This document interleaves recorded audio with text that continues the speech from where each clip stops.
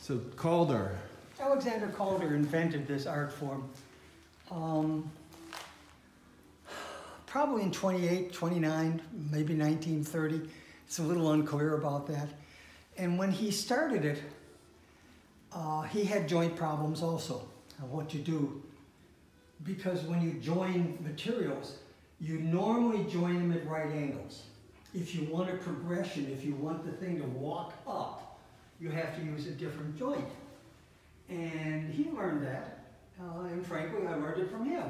I'm a believer if you have a wagon, you don't need to invent the wheel. Somebody else did that. I like progressions, small to big. Because I'm an architect, I like hard edge shapes. Most of his pieces were what I call ink drops, freeform, funny shapes. But I don't, I made one that way. And frankly, I didn't like it. I like the hard edge things. He kind of stopped making mobiles in the late 60s and transitioned to what I will call stabios. These assemblages, some of them quite large, like 50 feet high, that you will find on plazas in front of public buildings. This was an experiment for a competition out in Loudoun County, which I might point out I didn't win, but that's all right. I've seen a number of statues kind of like those. In fact, South Lakes High School put in some couple decades back. Yeah. That were out front. Do you know, by any chance, who the artist is who did the one at South Lakes High School? No, they're not Calder's. Because Okay. Calder always signed his stuff with an A, and the C went through the A. Okay. Alexander Calder. I signed mine WS. All right. But I haven't done anything big like that. That's pretty expensive to do as a free form. I mean, if you're just going to do it without a commission. And I don't have a place to store it anyway. It doesn't make any difference. Could you tell me a little bit about the one in the East Wing that you were just telling me about a moment ago? East Wing piece. He was awarded the commission in about, I think, 73 or 74. The building wasn't finished then, because that's a piece that was purchased by the Friends of the National Gallery of Art. He then did the sketches. I have never read whether he made a model. He usually made models of his big pieces. I've never read that he made a model of that. But somehow, some way, there was something that people worked from. Because he died in December of '76.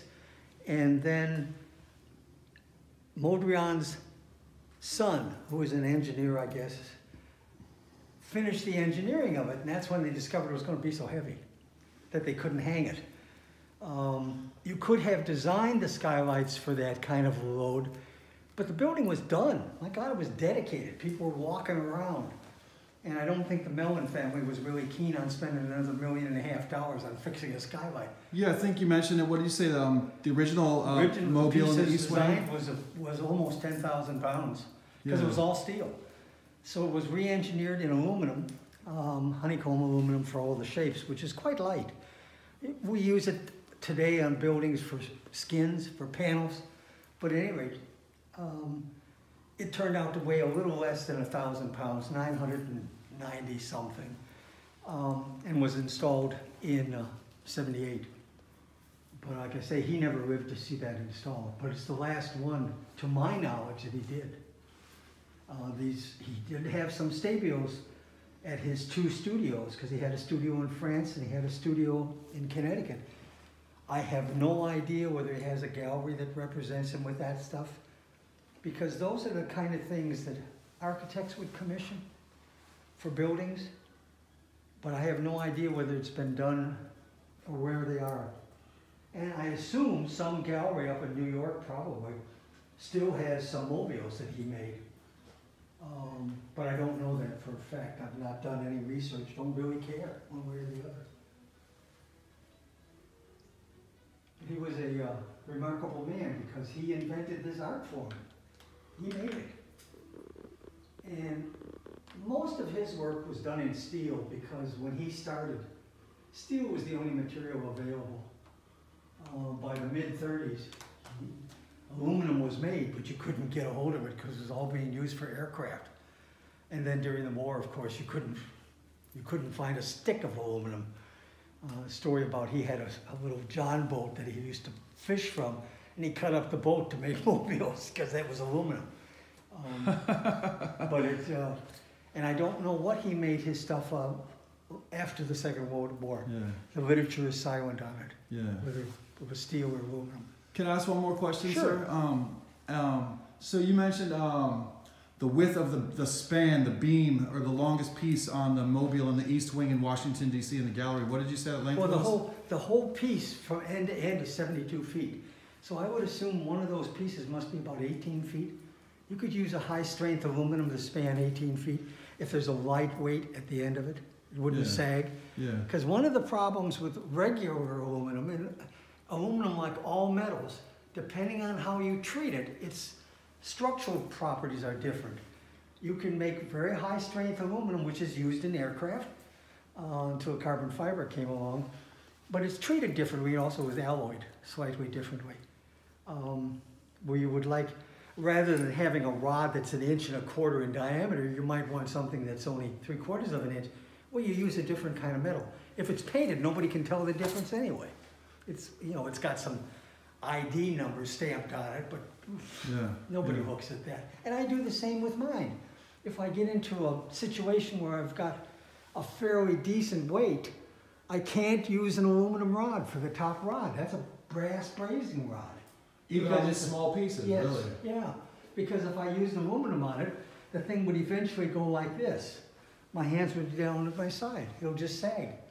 Because the aluminum that I use is a very low strength aluminum. It's meant for, it's a welding rod. You're not using it structurally like I am. You're making a puddle out of it to weld two pieces of metal together. But anyway. Well, I really want to thank you for your time today here at Lake Ann in Reston, Virginia. And you're welcome. You want to tell the folks who you are real quick and how to get in touch with you? My name's Wayne Schiffelbein. I'm here at the gallery most days, always on a Saturday morning. My handle is wayneschiffelbein@yahoo.com. You just have to spell Schiffelbein right, all 12 letters. And you can, I think there's the name on the back of one of those postcards is a bigger print, if you're going to do that. But I'm not on any web pages or anything like that. Don't care to. Thank you. All right, if you want to talk to Wayne, check out some of his really cool art and see some other wonderful, wonderful art here in Reston, Virginia. Bring yourself down here, Lake Ann Plaza. Some people call it Washington Square Plaza. And if you really want to have a lot of fun, you can go swimming in the lake, although it's a little cold today. Or you can come for the polar bear dive, and they jump in the water in a couple months from now. And jump out, too. All right, thanks a lot. Thank you.